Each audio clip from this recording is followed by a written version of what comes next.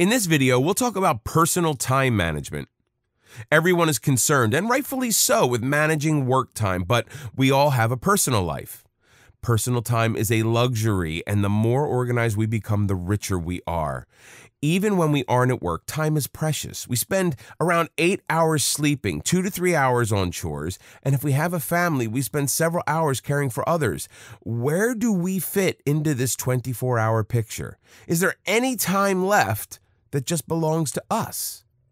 We need our sleep to remain healthy, so that 8 hours is taken. After spending 8 hours at the office or at work, we are left with another 8 hours, which sounds like a lot, but as we've seen, most of that time is spent on chores and obligations. When is there ever time to relax or work on personal goals? A lot of us may consider time management outside the bounds of personal time. After all, managing our time is work. At the same time, however, we want to get the most out of the time we have for ourselves. That means we need to actively control how we spend those precious hours. When we are struggling with a career, it's easy to let our personal life take second place. But with the right balance, you can have both. More importantly, you need both. Having a worthwhile personal life takes the same type of commitment as a career. Get your job done and make it a habit to leave the office on time whenever possible. Sometimes overtime and weekend work are necessary, but most of the time putting in late and off-hour times is a means to be seen and noticed by the boss.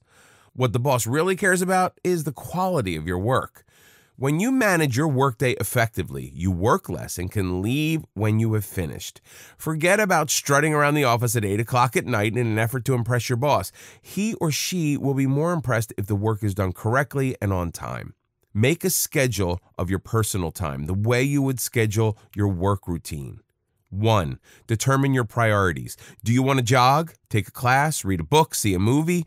Time doesn't simply arbitrarily happen. You need to make the time for those things that are important to you and add to the quality of your life. 2. Once you have a schedule, think about how to free up that time. Do you need a sitter? Will you have to give up some of your favorite TV shows or social media activities? Sometimes compromise is necessary. 3. Work on your personal schedule before going to sleep, as you would your business schedule. Make a list of personal things you want to accomplish the following day. 4. Running errands is considered one of the greatest personal time thieves. Make it a habit never to run the same errand twice in the same week. When shopping for food, have a list handy that has everything you need for the week. No more forgotten items that require a second trip. Place all of your dry cleaning in one pile to avoid forgetting any important item. 5. Time is money, and sometimes it's worth more than money. Consider hiring someone to run some of the errands, such as a neighborhood teen. Having someone come in once a week to do the heavy chores can free up a weekend and be worth the expense. 6. Don't be afraid to ask for help from family. Provide the kids with a list of chores. Have your spouse pick up items from the store. You have more time for yourself when you forget about the idea that you are responsible for everyone else. 7. Spread out needed chores over a few days. Clean the kitchen on Monday and leave the bathroom for Tuesday. That gives you time to relax, catch a movie, or read a book. Planning ahead can give you the gift of time. How often do you run out of batteries, important cards, wrapping paper, stamps, etc.?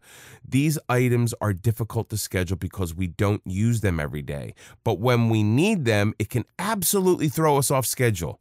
Make sure you always have these necessities at hand. Pick them up on your next shopping trip. Store them and simply reach out for them when needed. 9. Make the most out of your time. Don't just jump in the shower. Relax in a hot, scented tub. Remember, people matter. Much of our personal time is spent with people we're used to being around. Be painfully honest with yourself and ask, who is draining you of energy and time? Does your mother call every evening? Do you have a friend with whom you've gone shopping every weekend for years, but this person adds nothing to your life? Does your neighbor feel free to drop in at any time?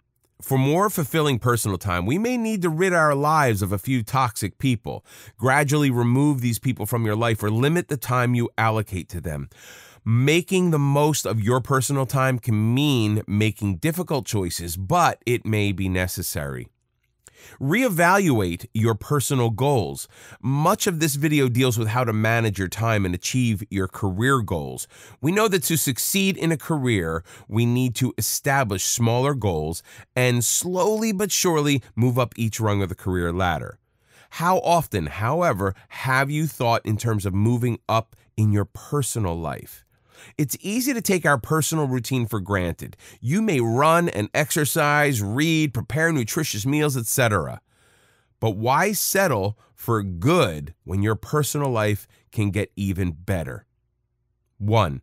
Let's say you run several times a week. Establish an even greater personal goal by training for a marathon. Block out a certain amount of time each time to achieve that goal. Taking the time to elevate personal goals can be life-enhancing. 2. If you're already preparing good meals for yourself and your family, go a step further and invest in a gourmet cooking class. The time spent will enhance your enjoyment of food tremendously. Make the time to treat your personal goals seriously. 3. If you read, make your reading material count. Spend your reading time on quality classics that challenge your mind.